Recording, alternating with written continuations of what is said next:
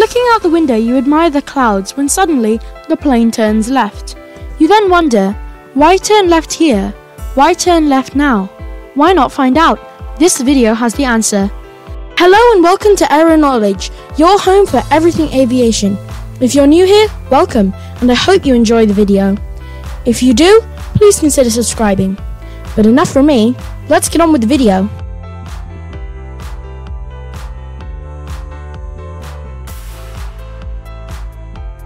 So why did you turn left? The reason is because your plane's GPS was programmed to do so. You might be thinking, GPS? The same one I use in my car? The answer is yes. It works slightly differently, but the idea is the same. Get from point A to point B.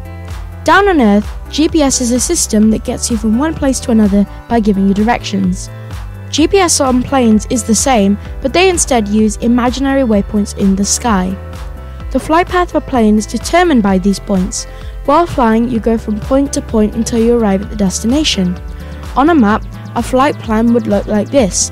This is a picture of a flight plan between JFK and London Heathrow. And here is some bonus information for you.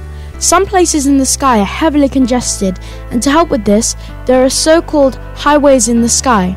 The flight path on screen follows one of the Atlantic highways or North Atlantic tracks.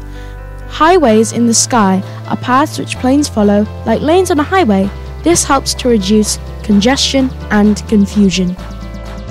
To sum up, planes use GPS waypoints in the sky like invisible signposts, and the plane follows those signs from takeoff to landing.